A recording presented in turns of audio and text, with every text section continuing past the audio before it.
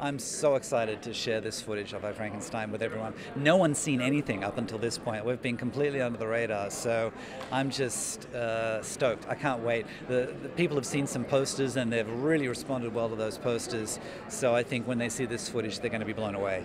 I think just the fact that it's a very different, new, fresh, modern take on Frankenstein. You know, it's one of those stories that's been done to death. You know, the classic Mary Shelley story. And we kind of take the position that most people know that story. We give you a brief recap of it at the beginning of the film.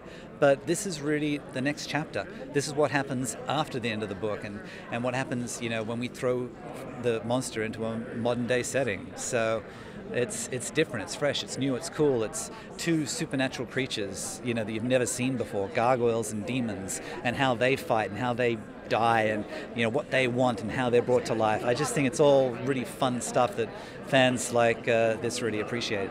Oh, I love it here. I love Comic-Con. It's fantastic. The fans are so enthusiastic and so excited to see what you've done. There's no better place to debut any footage from a film other than Comic-Con.